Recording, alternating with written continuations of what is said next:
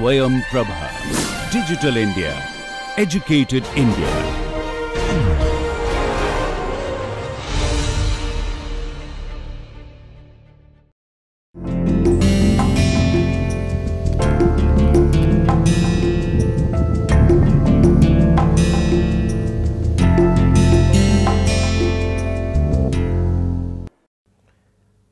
Welcome back to lecture number 2.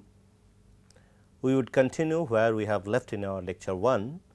We have started talking about material degradation, and where we have seen that we would look at the chemical or electrochemical route of material degradation, where there could be combination of mechanical action as well as there could be combination of heat or radiation.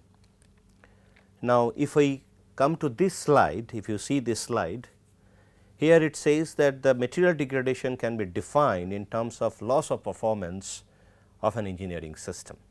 Of course, loss of performance, it can be due to material loss, due to loss of color, due to loss of aesthetics, many aspects. Now, loss of performance can be related to many other parameters, such as loss of reflectivity in optical equipment due to fungal attack. This is also degradation, and once it happens, then of course, we have to throw that. For example, camera lenses. Loss of mechanical strength of a structural component exposed to corrosive medium. This, of course, we will attack this particular situation in our next series of lectures. Wear can increase the clearance between piston ring and cylinder, hence incomplete combustion of compression gas. This is also loss of performance. Now, we would not look at wear, but of course, the part of wear will be taken along with corrosion. In case of erosion corrosion, we will take wear plus corrosion. Loss of efficiency, of course, once we have corrosion related damage, we do lose efficiency of that machine. Loss of lifetime, this is natural. Once we have a degradation in the form of corrosion, that means the loss of materials, then of course, we have to replace that particular material prior to its usual time duration. And of course, lastly, extensive control component. This adds to the cost of that particular corrosion. Now, if we come to see the reasons or phenomena that can cause material degradation, there could be anything which are available in environment, because every time any material we have to expose it to the environment for our purpose, like heat, light, short wavelength, electromagnetic radiation, radioactive emission, chemical, mechanical stress and interactions with bacteria, fungi or other life forms. So, all these factors, they will be the reasons for some way or other of material degradation. Hence, the classification of material degradation according to its basic cause is a first step in any plan to protect a specific material in a specific situation. That is what we have been talking about. Now, coming to materials and environments, interesting, if I see materials, then first thing what it comes to a material scientist is basically the material tetrahedron. And in the material tetrahedron, you will see, for example, if I draw a material tetrahedron, this is a kind of material tetrahedron we see, where structure is one side, then processing, then performance,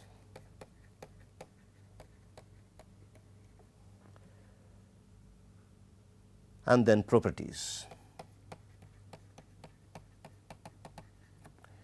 Now, of course, when we talk about this material tetrahedron, in the structure we can also have one more criteria, which is called composition. Now, for a particular composition, the structure, properties, performance, processing, all are interrelated.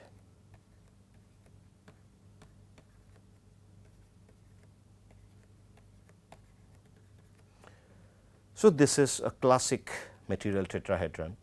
Now, if I come to this particular picture, this material tetrahedron, we have made some material for performing some duties. For example, some cases we need to hold a particular load, some cases we need to have a kind of protection against corrosion, or we need to also prepare material where can be protected, where can be resisted, all sort of things. Now, if I consider materials, this is coming under this, alloying compositions, it is coming under compositions, one particular field of material tetrahedron, microstructure which is coming under structure again. Now, this stress is basically a kind of factor which can come under processing or performance. Okay. So, processing, sometimes we do use rolling forging, so we need to put stress. Performance means we do need to hold some load, their stress part is coming up. Now, when this particular structure, so that means the structure is made out of this particular material, alloying composition, microstructure, stress, and with some properties which will be needed for performing some duties. Now, this particular material is exposed to the environment, and our environment is does have such things which can degrade the material. For example, if I consider this part, this section, you see we have air and gas environment where temperature is a factor, okay, sorry for the spelling mistake, temperature is a factor, humidity which is nothing but H2O content, PO2, of course, oxygen concentration is there. Then of course, there could be another factor which is CO2, CO2 is also available. Now, these kind of gases and environments, they have many times have negative effect on that material performance, like atmospheric corrosion of iron objects. Now, coming to surface condition, yes, sir, I will come to that particular surface condition little later.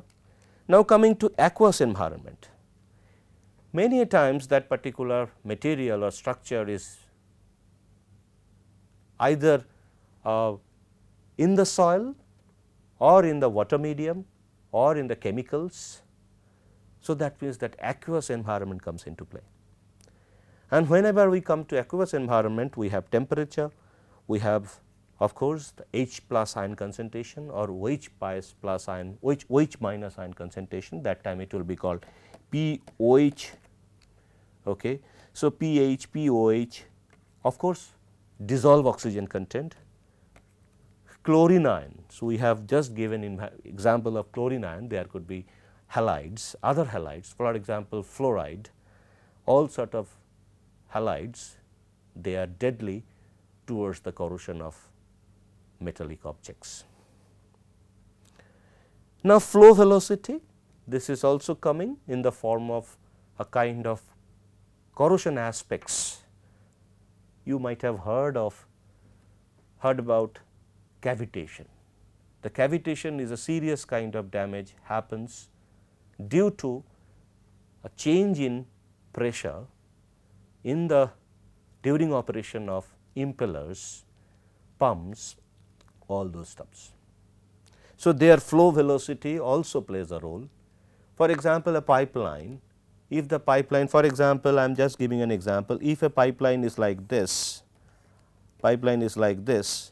that time if water is flowing like this and that water contains suspended particles, this velocity can create lot of force on this particular section, and then gradually this particular section will get corroded. This corroded or eroded rather. Okay. Now, this is a kind of factor which also leads to material degradation. This is coming due to flow velocity.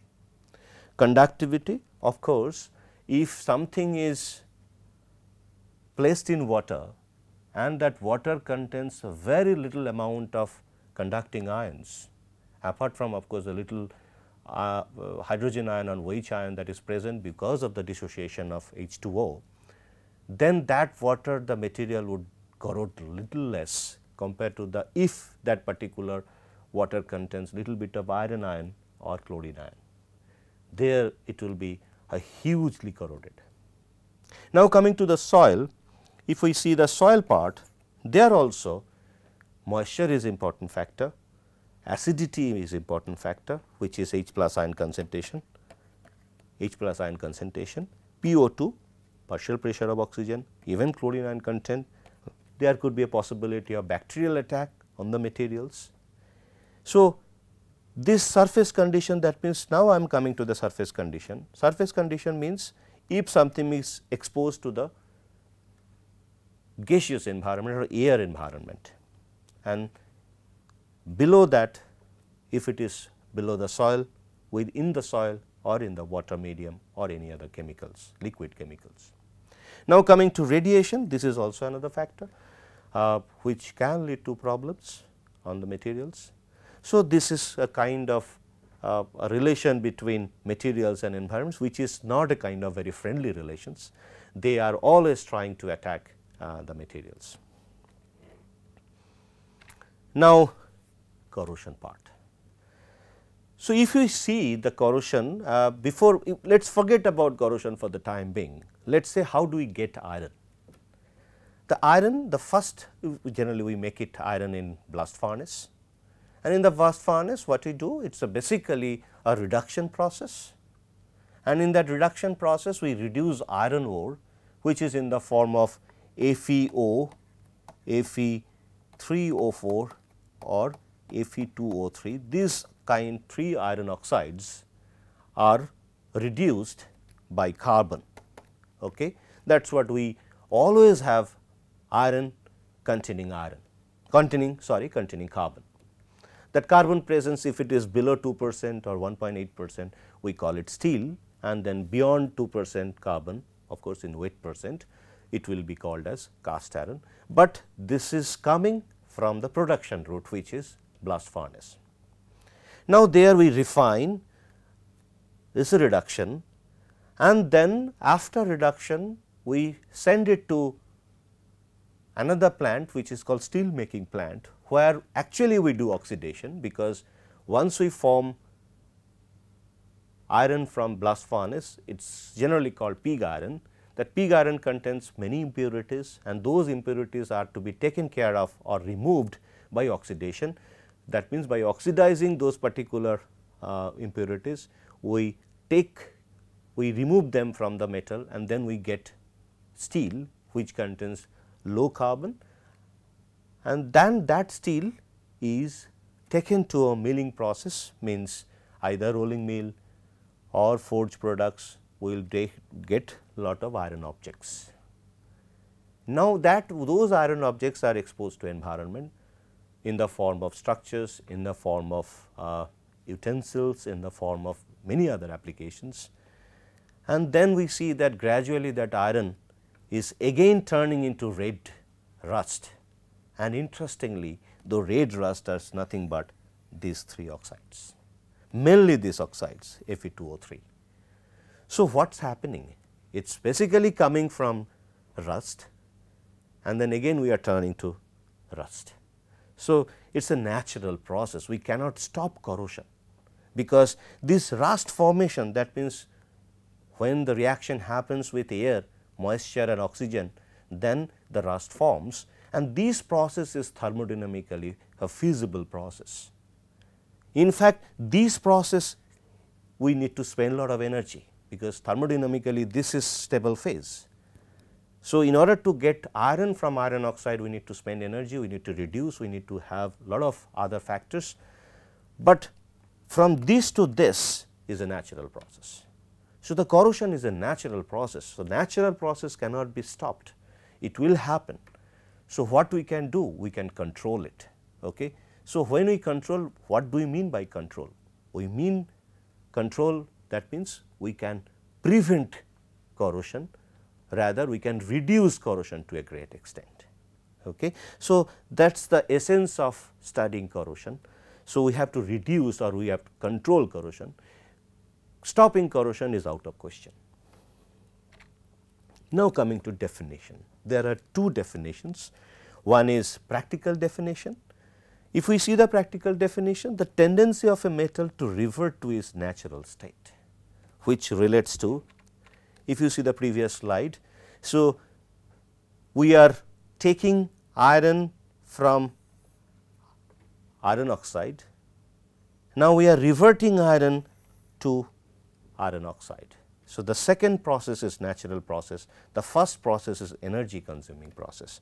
So, this loss of and of course, when we do that, when we have this, of course, there will be loss of mass and loss of money. So, this is a practicality in it, the tendency of a metal to revert to its native state. Native state means what? Iron oxide or iron ions, those are native states. Scientific definition, yes. When we talk about scientific definition, we have uttered this word in some cases, electrochemical degradation of metal as a result of reaction with its environment. Now, here interestingly, we are using electrochemical, we are not using chemical.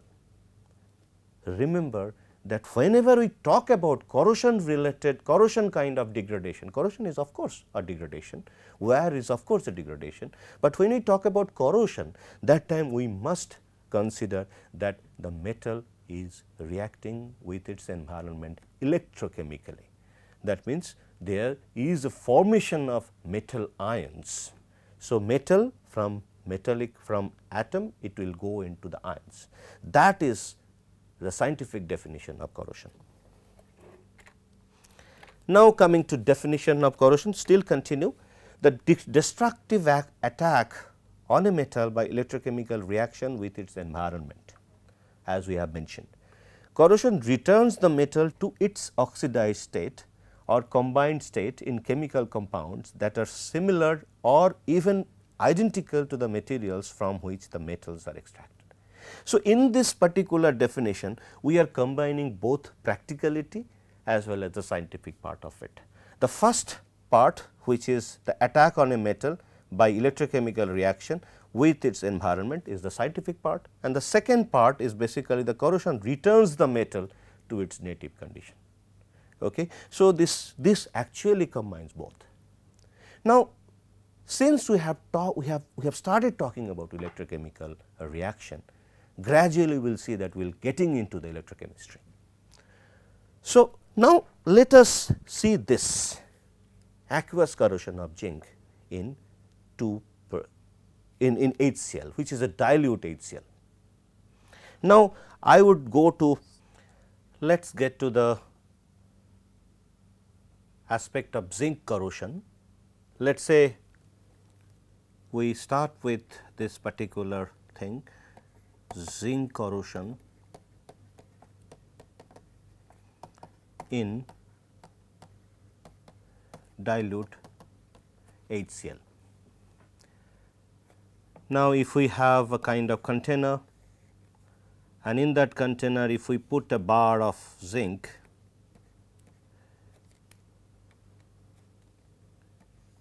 this is zinc, and we have HCl here,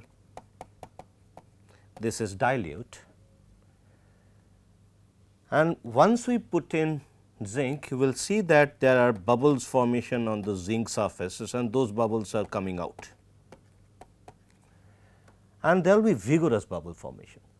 And if we take this particular bubble, for example, you encapsulate this particular section and then take this bubble and then finally you burn a matchstick, you will see that it gets burnt. Okay. So, now this particular gas which is coming out, this gas is nothing but H2O gas.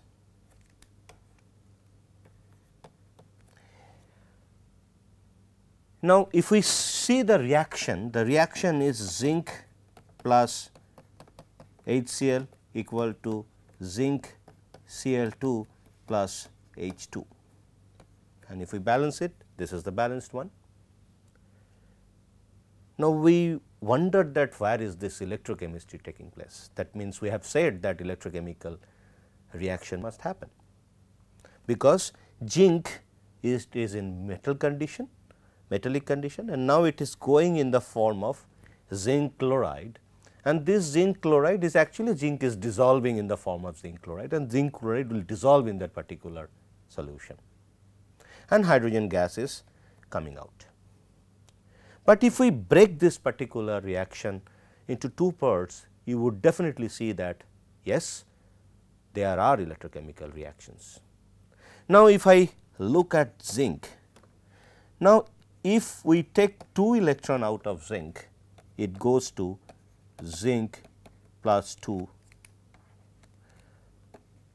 plus ions. And now, since this 2 electron is coming out from zinc atom, these 2 electrons need to be taken up, because charge cannot remain unbalanced. So, now there are HCl, in that HCl you have H plus Cl minus if we dissociate HCl. So, these H plus will take up 1 electron and form H, and if we consider 2 H plus ion, so it is plus H, it is forming H2. So, 2 atomic hydrogen will combine each other and then form H2 gas. Now, if I see this reaction is nothing but anodic reaction,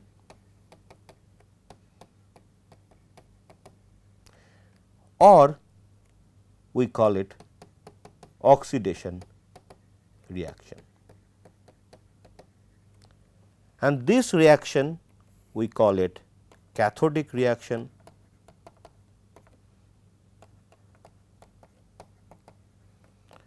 and or reduction reaction.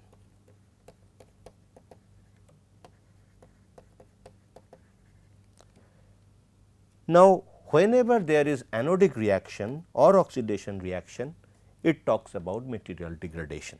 So, that means zinc atom is going into solution. So, that means this zinc rod is gradually losing zinc. So, it is a degradation, and this degradation is happening because of this electrochemical reaction, because this reaction is electrochemical reaction. And these 2 electrons which have been released by zinc, they are taken up by 2 hydrogen atom and forming hydrogen gas. So, now you see in this entire reaction we have 2 electrochemical reactions taking place. One is anodic, another one is cathodic. Now, question is, these 2 electrons, how would it move to the site of cathodic reaction? Electron must flow through a conductor. So, it is flowing. So, for example, let us say this small segment, if I zoom it. So, this is the zoom part of this, and this side zinc plus ion is forming. So, the 2 electron, this is the metal side, and this is the solution side. 2 electron is released to the metal, and now here let us say hydrogen is taking up electron and forming hydrogen gas. So, this 2 electron is flowing through this conductor, and in this electrolyte, which is also called solution, we call it electrolyte, there zinc ion and there are chlorine ion, they are combining and forming zinc chloride. So, now in order to have this entire reaction, we have 4 components. What are those 4 components? One component is anodic reaction. Where anodic reaction happens, we call it anode. Where cathodic reaction happens, we call it cathode. So, these are 2 components, this is second component. Then where the electron transfer is taking place, we call it conductor, and of course, there is one more component which is electrolyte. For example, if there is no electrolyte, these reactions cannot take place. So, this electrolyte is, this is third component and this is fourth component. So, now for this particular zinc corrosion, through these electrochemical reactions, we must satisfy this condition that there must be 4 parts. One part is anode, second part is cathode, these two are forming electrodes, and then one part is, third part is conductor and fourth part is electrolyte. So, this all 4 must be there. Like that, if I see the iron part, now iron corrosion, there iron, of course, if it needs to corrode, it has to form ions. So, now how can it form ions? It can lose 2 electrons and then go to +2 or 2 plus, as we are putting this convention 2 plus. So, this particular ion would then react with H2O and oxygen. So, now then this will form FeOH whole 2, and if we try to write the complete reaction, then it becomes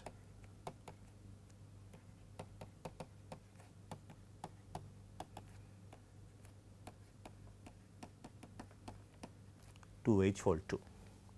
Now, question is, this anodic reaction is of course there.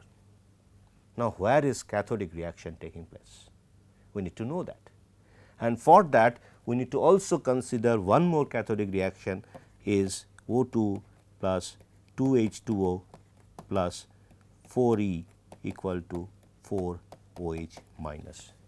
So, this is anode or anodic reaction.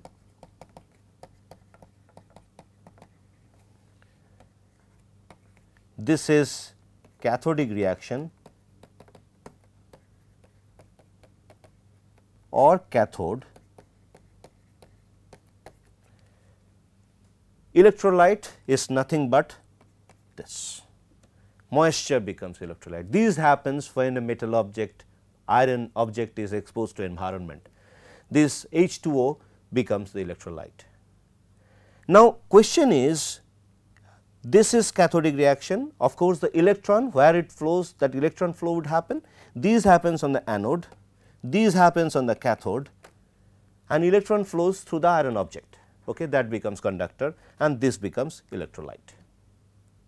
Now, in the previous case also, we could see that zinc itself is acting as cathode as well as anode, because the cathodic as well as anodic reactions are taking place on zinc surface. Here also the anodic surface as well as cathodic surface, iron is behaving in the same pattern. If iron becomes cathode as well as anode. Now, question is, we will not be able to tell specifically this part is cathode and this part is anode, because in the beginning it will be all statistically distributed reactions. That means, cathode, well, only we can say where the cathodic reactions happens, anode where the anodic reactions happens. So, but if I try to see the formation of this, it also follows the same route, that means electrochemistry. And iron is dissolving by forming iron ion, and there is the cathodic reaction which is oxygen reduction. This oxygen is reducing, and of course, cathodic reaction is nothing but the reduction. And in case of zinc, zinc ion is forming anodic reaction and hydrogen ion is getting reduced and forming hydrogen. Okay. So, that becomes my entire situation. For iron corrosion as well as zinc corrosion, we follow electrochemical routes. We would continue with this particular aspects, that cathode, anode, electrode as well as conductor and electrolyte. This is the essence of or the backbone of corrosion subject. Now, before we end this lecture 2, I would like to just tell you that of course, corrosion is deadly, but some cases corrosion of course helps. Now, let us give some examples. You would be surprised to see that some of the cases, yes, the corrosion actually helps. One classic example is, let us come to this, battery. Now, in the battery we of course have corrosive reactions. Now, carbon rod which is acting as cathode, zinc casing is acting as anode, and then because zinc case is corroding, it is releasing electron, and that electron is flowing through this particular external circuit, external conductor, and that is what we are getting, a glowing light. So, battery is designed on the basis of corrosion, because zinc is corroding, that is what we are getting electrons, and that is available for glowing lights. Now, this is another example, the microstructures, which is the bread and butter of material scientists, because these microstructures are needed to correlate property and structures. Now, another example is porous silver. There are porous gold, which are very good catalysts. They are formed by dealloying. For example, zinc silver or gold silver, if we form alloys, then specifically, and then we can take out silver in case of gold silver, or we can take out zinc in case of silver zinc alloy, and then form porous network like this. And finally, I come to this example which is called galvanic zinc application. Galvanization is a popular method where we protect iron structures. This also is the corrosion is the basis of galvanization or galvanic zinc application.